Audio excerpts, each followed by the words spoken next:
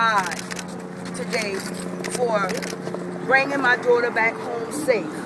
I'd like to thank Delray Police Department for the great job that they had done. I thank God for each and every one that prayed, that trusted God to know that wherever she were, that God was watching over her. I want everybody to know that there's a time in life that if you never believe in God, today was a day that my family and my friends came together and we trusted God and we prayed and we came together as one accord.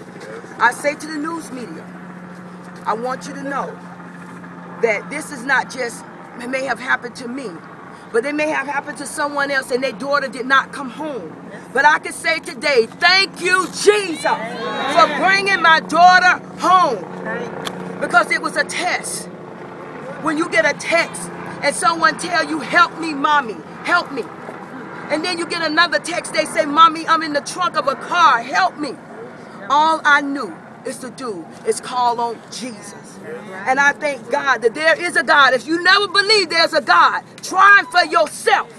Because I truly can tell you today, I was called, I was chosen, and I was appointed. I am a woman of God. I will stand on the word, and I will not bow down to anyone.